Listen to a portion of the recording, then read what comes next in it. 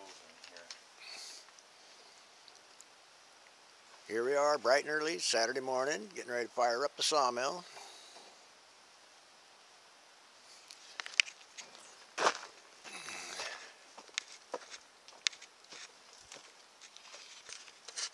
Yeah, there's not much fuel in here. So we might have to get some fuel to, if we could figure out how to get a log, or even those cedar cants up on there I could saw up, because otherwise I got no way to saw those cedars up. So this is the big old power plant. It says it came out of a boat. And it's got all the drives here.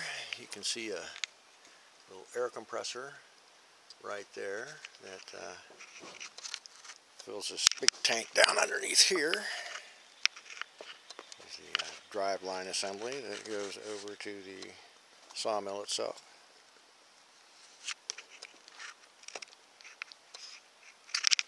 I'll duck under the drive line here. There's the hydraulics pump.